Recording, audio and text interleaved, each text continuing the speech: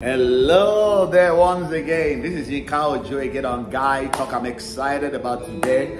I want to share something with you today that is exciting and it's very, very important. It will set you free in an awesome, wonderful way.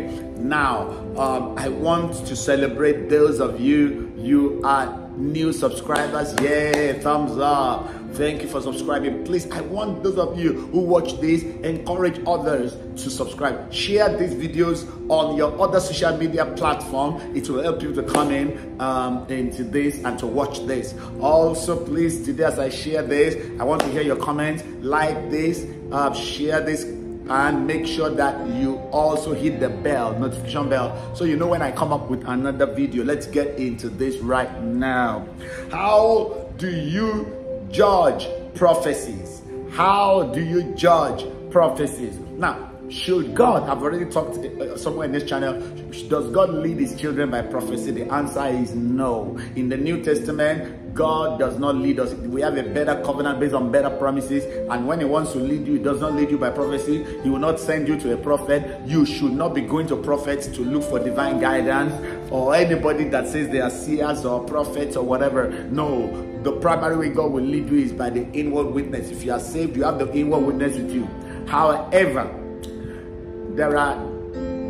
there's a prophetic gift in the New Testament, and there are genuine prophets in the New Testament. So God can give other forms of divine guidance or instruction to confirm what he has first of all told you, so that by the mouth of 2 or 3 witnesses, every word can be established. You can be sure that this is God speaking to me. So sometimes God can give somebody a prophecy for you, but always remember, it is always unsolicited confirmation. God did not say you should go and solicit for it, but God in his sovereignty will just pick somebody. Probably they don't even know you have that issue, and God will give them a word of prophecy for you. Remember again, the prophecies of God, they are unto edification, exhortation, and comfort. Always positive. It will edify you, exhort you, and comfort you. That is in 1 Corinthians chapter 14. That is a prophecy that talks about death, destruction, evil coming to you. It is satanic. It's not of God. Cancel it, reject it. But the prophecies from God will edify you. That means it will build you up. It will exhort you. That means it will draw you closer to God. And then it will comfort you. It will make you feel better and more at peace and more at joy. Always realize that. But not only that, there are a few other keys. Even if the person is saved and it's a genuine gift of prophecy coming to you, you should still judge it. That's what the Bible teaches, that you should judge. How do we judge? Number one, does the prophecy glorify Christ? When the prophecy is coming to you, does it glorify Christ? Is it saying something that will bring glory and honor to Christ? That's the first thing you should check out for. Number two, does this prophetic word that you are hearing, you are listening to, or they are giving you, does it line up with the scriptures?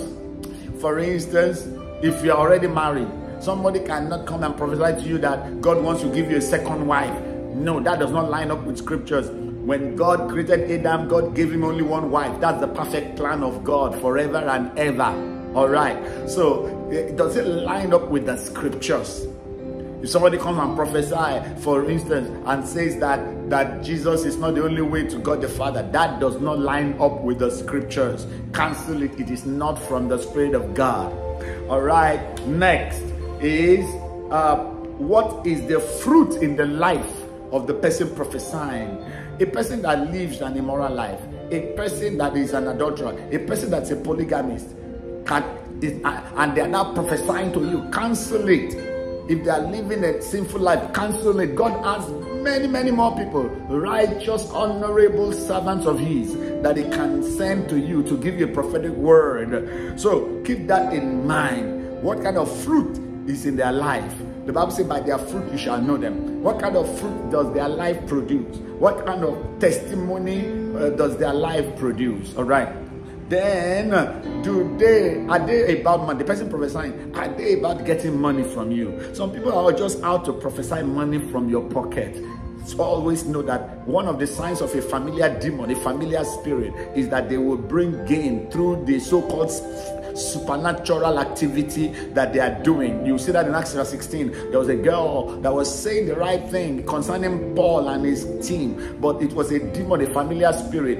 One thing the Bible said about that girl and that spirit was that she brought her master great money, a lot of money, because she was always, in quote, prophesying. So God never uses his gifts to generate money and line up people's pockets. No way. Freely we have received, freely give. Paul said that we make sure that the gospel is of no charge to anybody.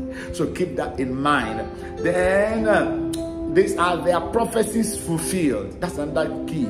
This person, if they say they are prophet and it's a genuine saved environment, but are their prophecies fulfilled? That's another thing you want to check out. And then, does it bring bondage or freedom to you?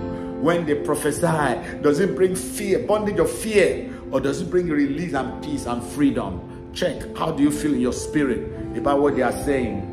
And then, does it line up with what God, does it bear witness with what God has already spoken to you before?